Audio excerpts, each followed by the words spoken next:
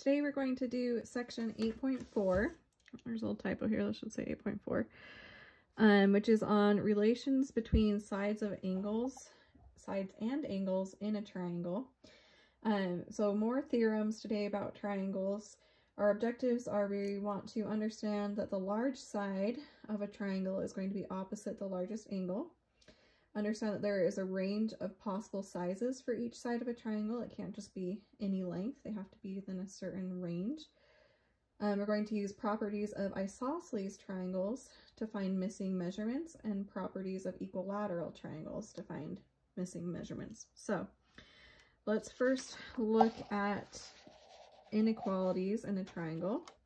So for any triangle, if two sides are not congruent, meaning that they're not the same size, then the larger angle is going to be across or opposite the longer side. And on the flip side of that, if two angles aren't the same size, then the longer side is going to be across from the larger angle. So you'll also hear this being called the hinge theorem, or the door theorem, because you can kind of think of this as a door opening. The farther I open my door, the longer this distance is going to be. If I open my door all the way to here, I'd have a much longer side. So the bigger the angle, the longer the side. So if we look at this triangle here, this side is the longest side, so that would mean this is the biggest angle in the triangle. So that's, again, can be called the hinge theorem. You'll see it. Some people call it the door theorem. But yeah. So let's look at a few problems here. You'll be asked to order the sides or angles of a triangle just based on measurements. So on these first three, they want you to order the angles, and notice they give you the side lengths. So we want to go from smallest to biggest. So if my side lengths are 4, 6, and 7, I'm first going to find the smallest side, which is 4. That angle across from it is going to be the smallest angle. Again, think of it as a door opening. My door is not open as far, so this angle is going to be the smallest. So angle F would be the smallest. And then, oh, we're going largest to smallest. I did it backwards. Careful, that's really easy to do it backwards. Largest to smallest. So if this is the largest side, side 7, that would be the angle opposite of it or across from it. Angle E would be the biggest one. So angle E would be the biggest. Then if side 6 is the middle length side, the angle across from that is D. That would be the middle length. And then that leaves F as the smallest side. So smallest to biggest. On this one, our side lengths are 3, 6, and 8. So the largest side is this side 8, which is across from angle Q. And then the middle length side is 6. Across from that is angle P. And then the shortest side is angle R. One more of these. This time our lengths are 5, 7, and 10. So the biggest side is 10 right here, which is across from angle C. So angle C is the biggest angle. Then 7 would be the middle side, and across from that is angle A, so that's the middle angle. And then 5 is the smallest side, and across from that is angle B. So the order from biggest to smallest is C, A, B. So now let's do the reverse of that. This time we're given angle measurements, and they want you to, off of those angles, figure out the sides from longest to shortest. Sometimes they might not give you all 3 angles. Notice on this one we have a 15 degree and 130 degree. They didn't tell us what angle F is, so you might have to calculate that based off the fact that we know the 3 angles have to add up to be 180 degrees. So if I do 180 and I subtract the 130, that just leaves over 50. And if I do 50 minus 15 degrees, that gives me a total of 35. So this angle would be 35 degrees. So now I can figure out, based off of those angle sides, what side is the biggest to smallest. So 130 is going to be my biggest angle, which means this side across from it is the longest side. So DF would be the longest side. You could also say FD if you wanted to switch those letters. And then from there, 35 is the middle size angle, or angle F. So across from angle F is this side.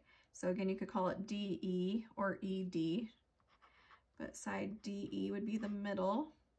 And then since 15 is our smallest angle, across from that would be side EF or FE, just depending on which way you want to write the letters.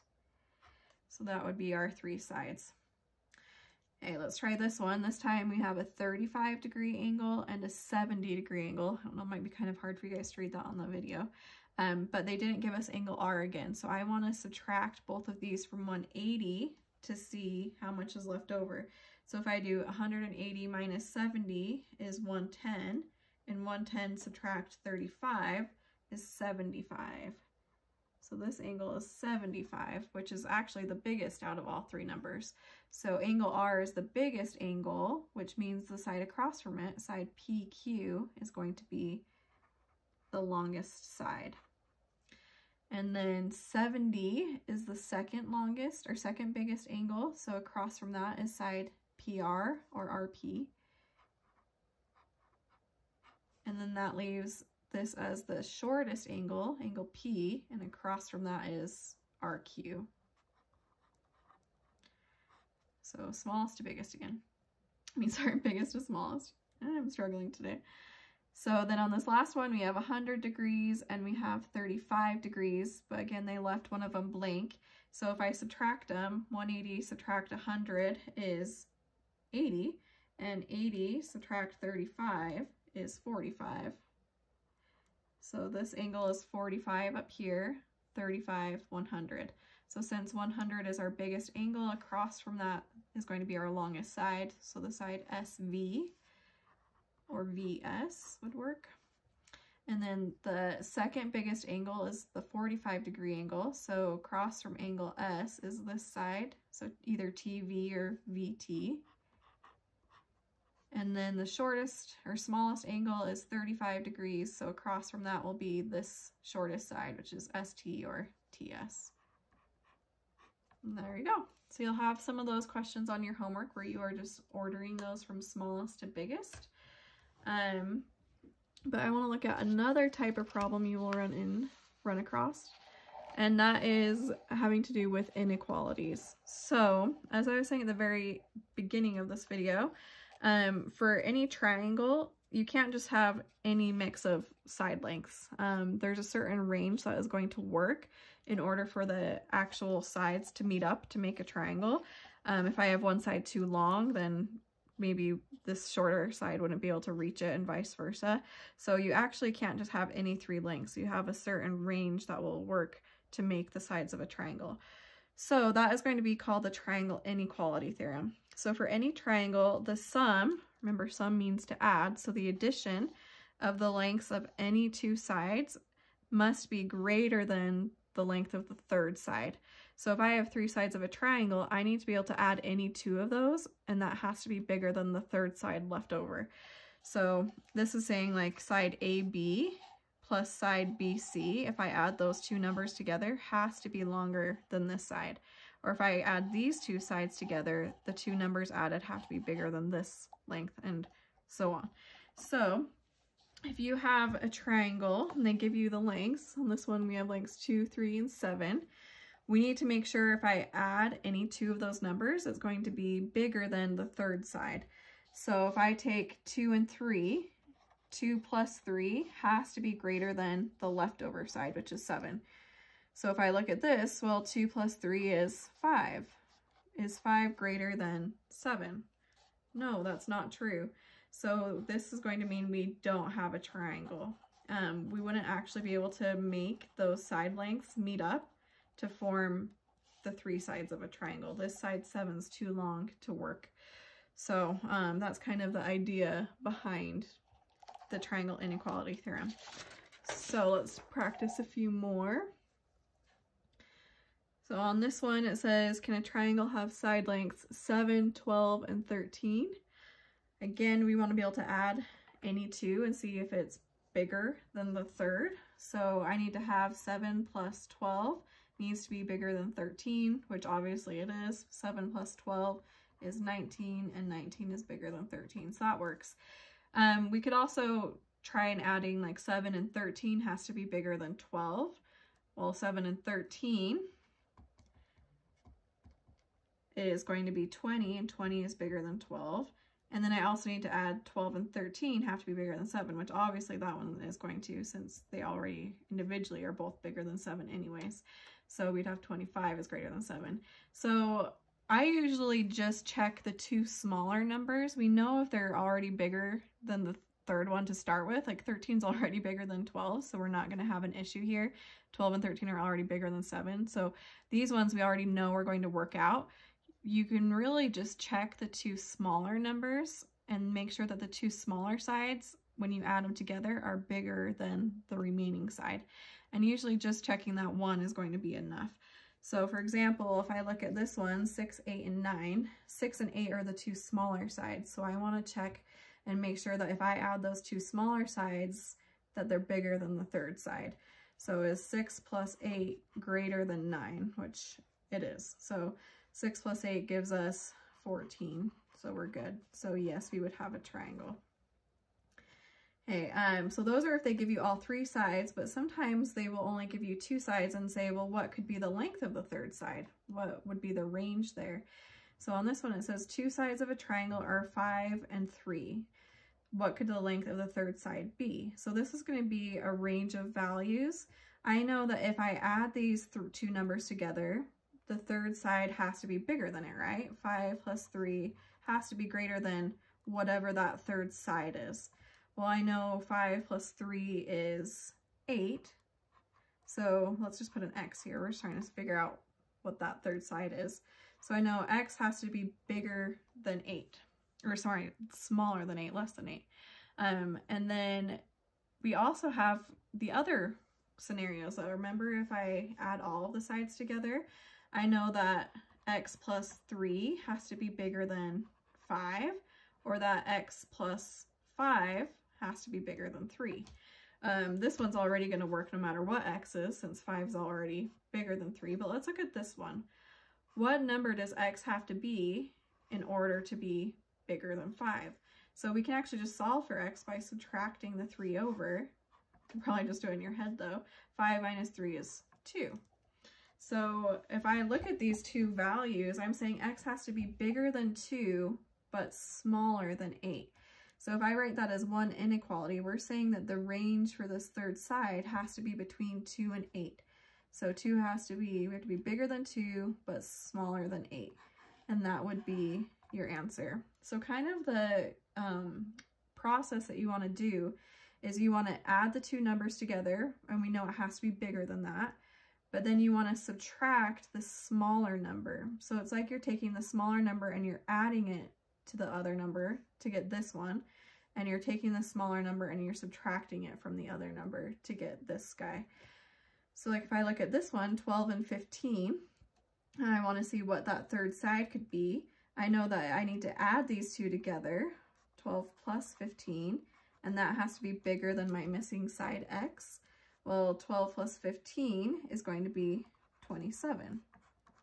So that's going to be kind of the top end of my range. I can't go past 27. But then to get the shorter end, the smaller side of our range, I'm going to take the smaller number and subtract it. Or you can think of it as an equation. I know that 12 plus X has to be bigger than 15. And if I minus that 12 over, that leaves me with X has to be bigger than 3. So my range is going to be between these two numbers. So I know X has to be bigger than 3, but smaller than 27. And as long as it's between those two numbers, my triangle will work and I'll be good. Okay, so you'll see some of those on your homework as well. Again, that's your triangle inequality theorem, which is why we have inequalities. So another type of problem that you will run into, let me slide this up. On these ones, they want you to find the range of possible values for each variable. So notice we have two triangles here on problem number 3. these little notches on these two sides are saying this side is the same length as this side. And these double notches are saying this bottom side is the same length as this side. But we know the angle on this one, and they gave us an equation for the angle on this guy. So notice that the third side, they're saying this one is 12, but this one is only 11. So this is going back to that hinge theorem. They're saying this door, think of it as a door, is opening to 12 wide, but this door is only opening to 11. So this angle is not as big as this angle since it's not opened as far. This distance is smaller than this triangle. So we can write an inequality. We're saying this angle has to be smaller than 58 degrees. So if I take that equation, 3x minus 2, it's less than or smaller than this angle, 58 degrees. And then if I start solving for x, that's going to give me the range of possible values. So if I add 2 over, I get 3x is less than 60, and then divide by 3. Well, 60 divided by 3 is 20. So what this is saying is as long as x is smaller than 20, it will work for these two triangles, and that would be your answer. Okay. So let's look at another one. On this one, they have the two triangles put together, but we have this triangle kind of on the bottom left and then this triangle on the top right, and they're sharing this side. So if they're sharing this side, you can kind of think of that notch being there. This angle and this angle is what we're relating it to. We want to check these sides to see which one's smaller or bigger. So I see from this angle across is only 8, whereas this angle opens up to 14. So this angle, if I think of it as a door again, is opening a lot more than this angle. This one's only opening up to 8. So this angle is smaller than the 86 degrees. So that's how I'm going to know how to set up my equation. I'm going to take that 2x minus 4, and it has to be smaller or less than that 86 degree angle. And then we just start solving. So I'm going to start solving for x by adding 4 over. Those cancel, and I get 2x is less than 86 plus 4, which is 90. And then divide by 2, and I get x is less than 45. So what this is saying is as long as x is smaller than 45, I can plug any number in there and it's going to work for that. Okay. Moving on. Okay, here's more about our hinge theorem again. So considering that you have this triangle, we have two triangles here. We have triangle ABC and XYZ.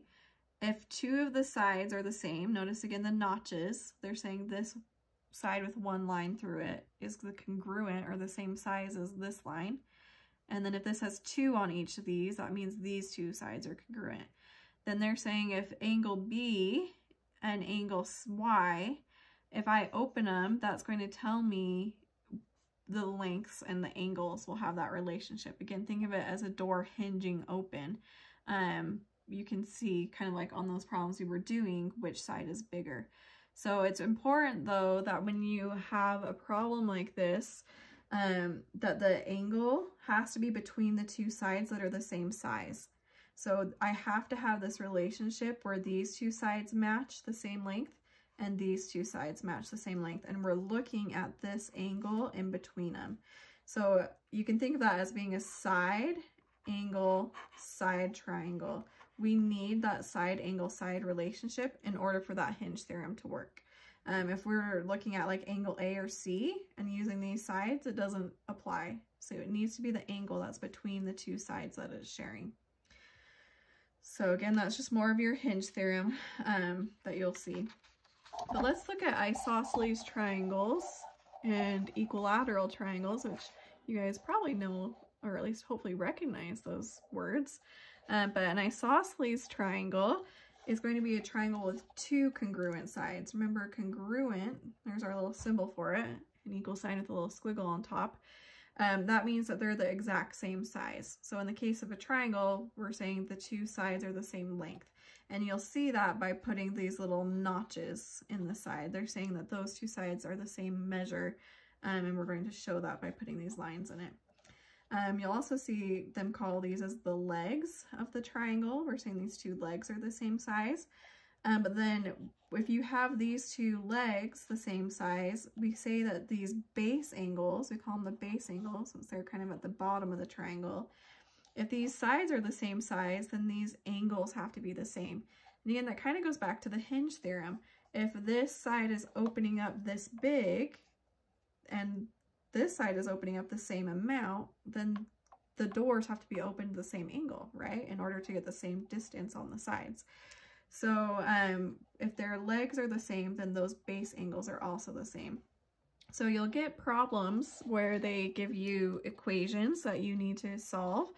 That's probably really small for you to see. This angle is 4x. Let me write it a little bit bigger. And this angle is 6x minus 36. So if I'm trying to solve for x on this one, then first I see, oh, well, they've told us that we have these two congruent sides. That means I have an isosceles triangle. If I have an isosceles triangle, then this angle has to be the same size as this angle. So I can set those equal to each other. So I'm going to say if I take the first angle, 4x, and set it equal to the other angle, 6x minus 36, and then I'm just solving for x. So let's get our x's on one side. I'm going to minus the 6x over. 4x subtract 6x is a negative 2x equals a negative 36. But then if I divide by negative 2, I get x is equal to, and then two negatives are going to make a positive. 36 divided by 2 is 18. So we just found that x is 18. But be careful, they didn't say solve for x. They said find the measure of each angle. So I know what x is, but now I need to plug it back in. So if I plug it into 4x, I'm going to get 4 times 18 to figure out how big that is. And 4 times 18 is equal to 72. So if this angle is 72 degrees, well, I also know automatically that this angle is 72 degrees as well, because they're the same. They did say to find the measure of all of the angles though, so they want to know this top angle as well.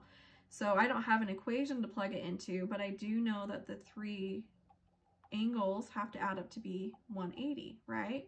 So if I subtract from 180, I can minus the 72 for this angle, minus the 72 for my other angle, and see what's left over. So if I subtract those really quick, 180 minus 72 is going to give us a leftover of 36 degrees.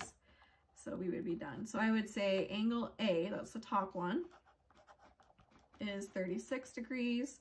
Angle B is 72. But then angle C is also 72, since we do have that isosceles triangle. And then I would be done. So just always check your directions and make sure you're following through. Sometimes they'll just say to solve for x and you would be able to stop right here. But if they actually want to know the measure of each angle, you need to take it one more step and plug it in to get those answers. So.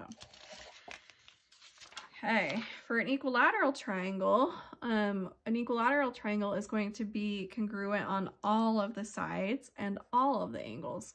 Again, you can kind of think as equilateral as an equal triangle. So you'll see these little notches on all three sides saying all three of those are the same, and the little arcs in the three corners to show that those three angles are the same.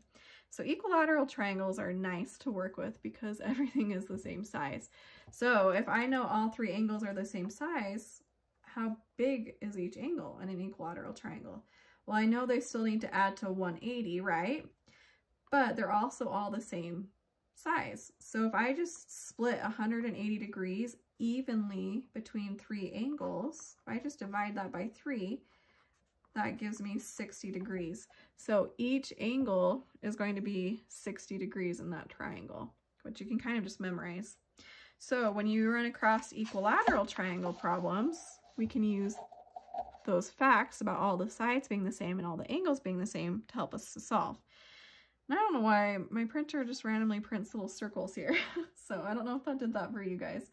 Let me pull up. Okay. So when we want to solve these, this circle shouldn't be here, you can just ignore it. They're saying find the measure of angle 2, given that angle 2, this guy right here, is equal to 6x minus 12. So I know that we have 180 degrees total, or 60 degrees per each angle. So I know this has to be 60 degrees. So if this angle is equal to 60 degrees, what is x? So I'm going to have 6x minus 12 and set it equal to 60. And then let's start solving for x. So I'm going to add the 12 over. Those cancel and I get 6x is equal to 60 plus 12, which is 72. And then we'll divide by 6. And 72, if I divide that by 6, is equal to 12. So we just said x is equal to 12. Okay. Let's look at this guy. So we have this triangle right here. Let me write this bigger in case you can't read it. This angle has the equation 4x plus 24, and this equation is 11y minus 23. And again, just ignore these little circles. I don't know why they're there. They want us to find the values of x and y. So we have kind of two parts. I have this equation that has x in it and this equation that has y. Let's do the x one first.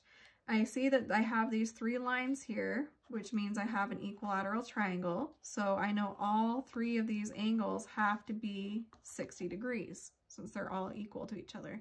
So I can take this equation and set it equal to 60 and solve. So first, to solve for x, I would minus the 24 over so that those cancel and I get 4x equals 60 minus 24, which is 36. And then divide by 4 to get x alone. So those cancel and I get 36 divided by 4, which is 9. So now we have x, but then we also need to solve for this guy. So this is our exterior angle. It's the angle created on the exterior or the outside of the triangle. But what we can do is, I don't know how many degrees this are outright. They didn't just tell me, but I do know the interior angle is 60. So if I have this interior angle plus this exterior one, they make a straight line. And how many degrees total make a straight line? Well, that's equal to 180 degrees. So if I subtract this interior angle from 180, that will tell me what's left over for the exterior angle. Well, 180 minus 160 is 120 degrees. So this angle on the outside has to be 120 degrees. So if I set that equal to this formula, I can solve for y.